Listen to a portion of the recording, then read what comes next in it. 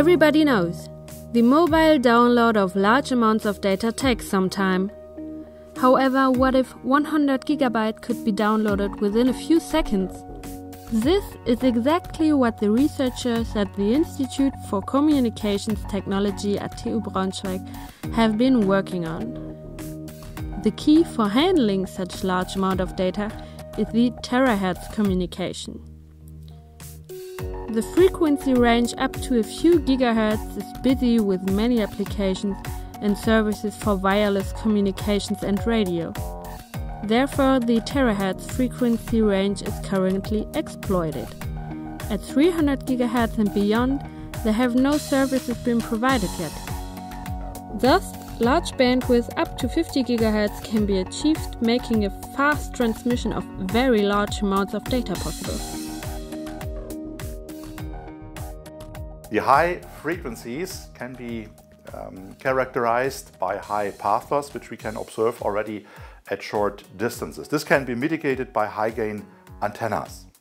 In general, the wave propagation at these frequencies can be described as quasi-optical, which means that the propagation is similar like the propagation of light, and due to the small wavelengths, also smaller objects have already an influence on the propagation. Typical applications are intra-device communication, wireless links in data center, or backhaul fronthaul links to connect base stations with high data rates to the backbone networks. And based on these applications, we can also see that the distance varies from a few millimeters up to several hundred meters. In order to measure how well the communication at such frequencies works, the Institute for Communications Technology employs the so-called channel sounding. The channel sounder consists of three components: the transmitter, the receiver and the base unit together with the control laptop. Here, up to 4 transmitters and 4 receivers can be connected to the base unit at the same time. To start the measurement, the transmitter and the receiver are placed in the room. The distance between them is limited to 20 meters due to the cable length. The base unit generates a clock to synchronize the transmitter and the receiver. The transmitter transmits a test sequence, and the arriving signal is recorded at the receiver. This data is then compared to the original data from the transmitter. In doing so, interference can be detected in the transmission.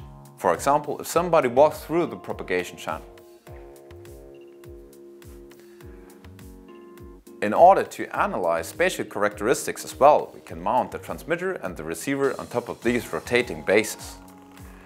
The rotating bases rotate by 360 degrees and can scan all different combinations of angles of arrival and angles of departure. In that way, we can determine the position for which the transmission works best. Channel measurements have already been conducted in trains and aeroplanes in order to provide passengers with entertainment programs wirelessly. In this way, cables and monitors can be saved and the aeroplane becomes lighter. In data processing centers, wireless connections enhance the flexibility and the capacity of the network. In vehicular communication, terahertz applications are also possible when it comes to data transmission between vehicles in a very short period of time.